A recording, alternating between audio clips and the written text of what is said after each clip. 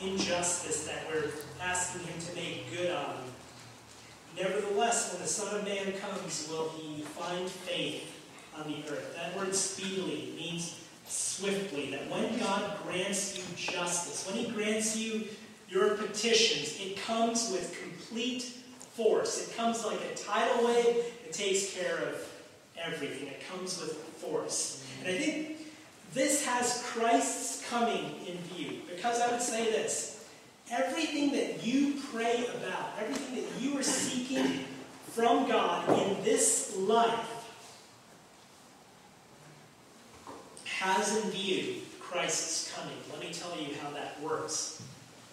Every loved one you pray for their spiritual condition, for their health, for them to become a Christian, every difficult situation in your life, whether it be housing or your job or your finance or your health, every bitterness and sin that just resides in your heart that you just can't get rid of, you're saying, Lord, take it away, take it away.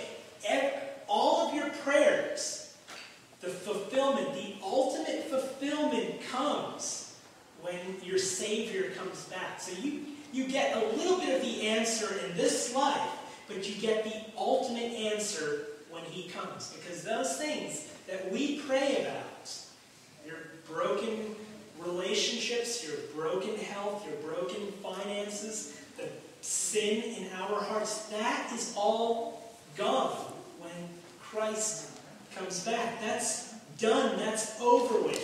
Your hurting relatives, your Brother Carl's eyes, he'll look upon Jesus with healed sight.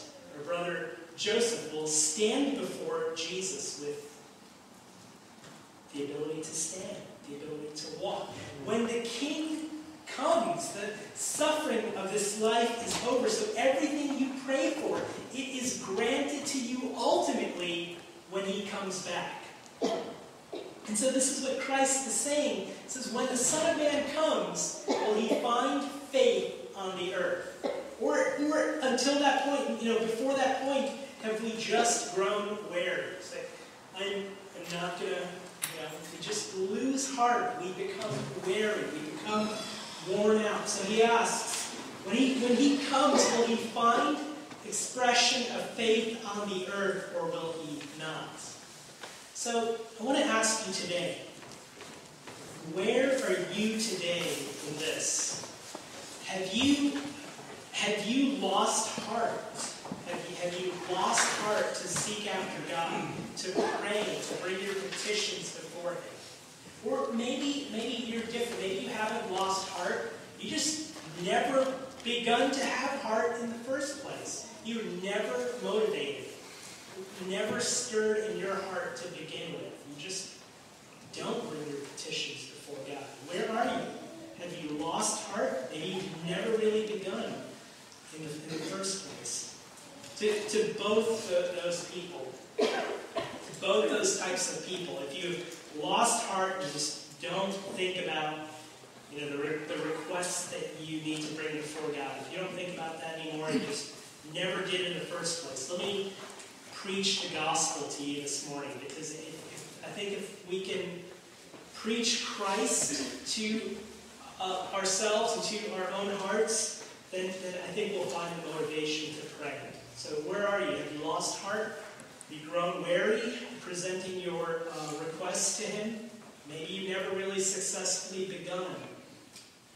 So, this judge, what we find in the judge, that the reason the judge example works for us is not because God is anything like the judge, but because God is totally the opposite from the judge.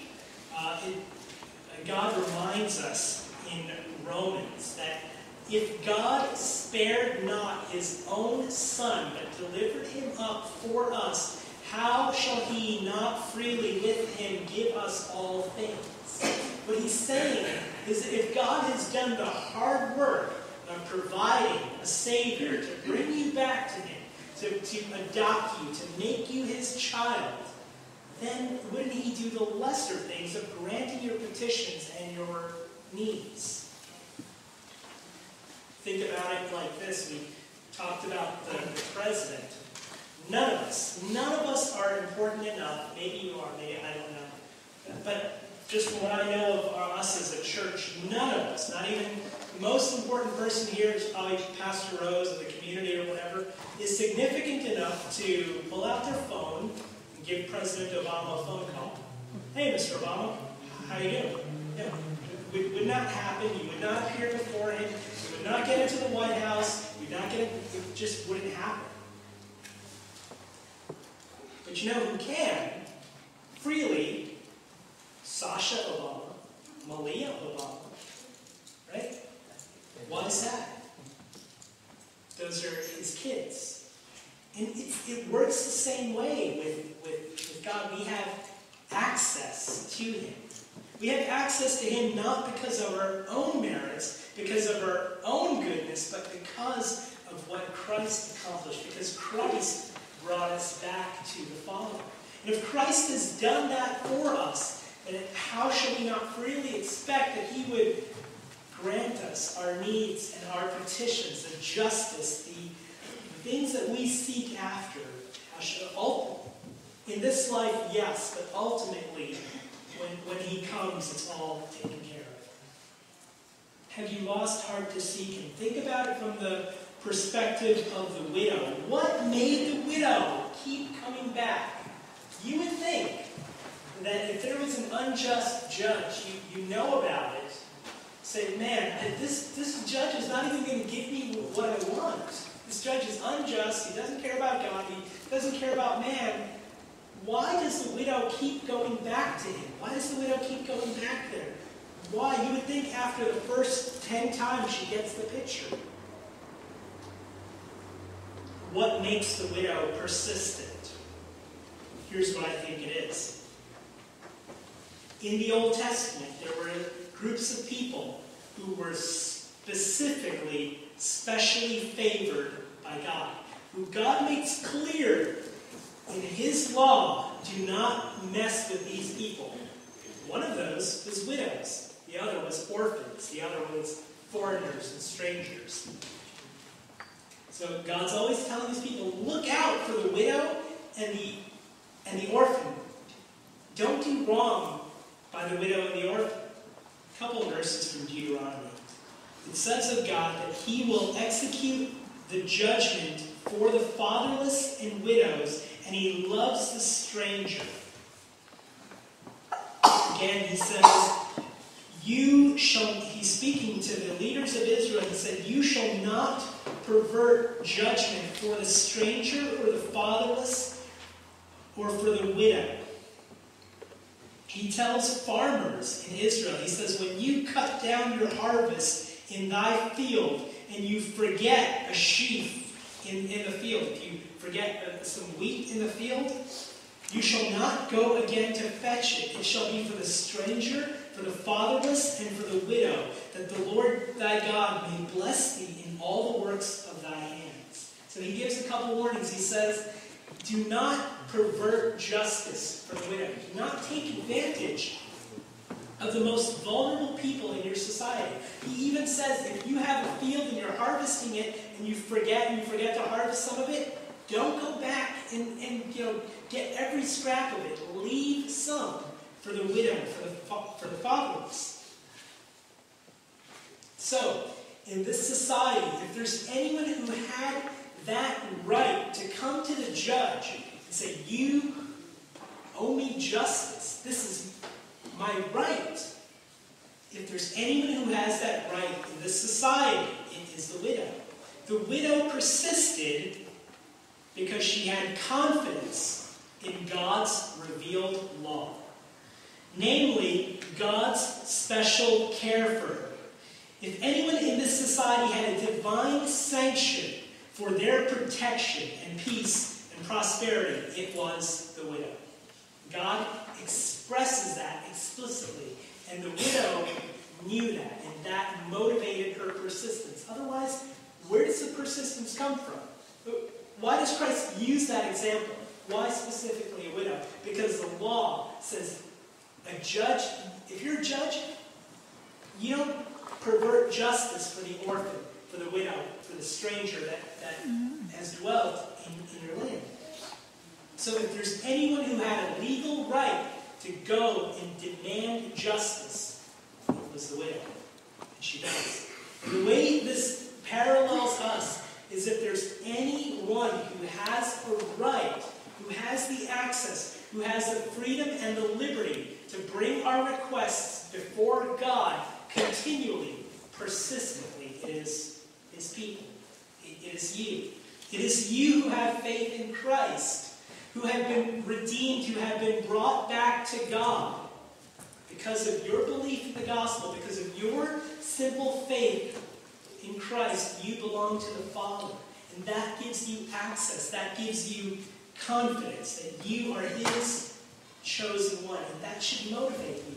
If you have lost, if you have become weary, then I encourage you with that you, as God's chosen one, have access. You have the freedom to come to Him. He says He will grant you justice speedily. Don't grow weary. Continue to pursue God in prayer with patience and with persistence. One day He comes and He grants you the ultimate fulfillment of everything that you have been looking for. Every health struggle in your life, every spiritual battle that you're not winning in this life, and every broken relationship, every injustice that you have suffered, every question that you have that you are unable to answer, when He comes, He grants it to you. But when He comes, will He find faith in the earth? Will He find that you have persisted, or that you have grown weary in 2011? If He comes, a long time from now, when He comes back, are you still persistent? He doesn't tell us when He comes back, because if we had a date, then our lives would be holy and worshipful for the last 6 months as we're getting ready, right? But He tells us, He doesn't tell us when it is, but when He comes back to grant you everything that you're looking for. Have you been enduring? Have you been persistent? Have you been seeking after Him? You see, prayer has this great effect that it not only changes the situations around you. We've heard this. It changes you. As you seek after God, you're drawing closer to Him, so you are more obedient to Him. You're more impassioned with Him. You're more caught up and enraptured with Him. And so that alone gives you the motivation. Sometimes you'll find that you pray for a friend who's struggling, you do it over and over and over. It has an impact on you. It makes you closer to God. It makes you more mindful of what He wants from you. So will He find faith in us when He comes? Or have you grown weary? His coming is the point of fulfillment. It is the ultimate answer to every prayer that you have. Will you endure until His coming? You see, it's not just, I'll pray and have this need, and I'll pray for it, and nope, God hasn't granted it. Sometimes the adversity is there in our lives so that we continue to seek after Him. That sometimes we need to think about this. I encourage you, thank God for the adversity in your life. Here's why. Would you be a Christian if it was not for the adversity in your life? Would you keep coming back? Would you keep renewing your faith in the Lord if it wasn't for the struggles and the adversity that keeps you dependent on Him? And in that, you have been given so much more than other people have. Will we endure until His coming? Let's pray.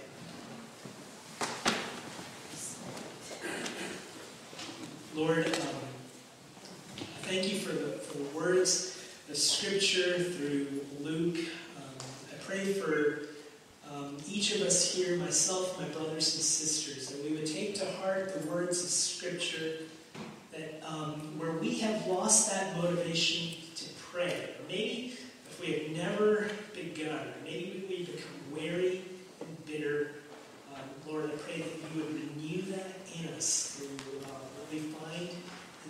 Scripture, that you would renew in us that desire, that patience, that persistence.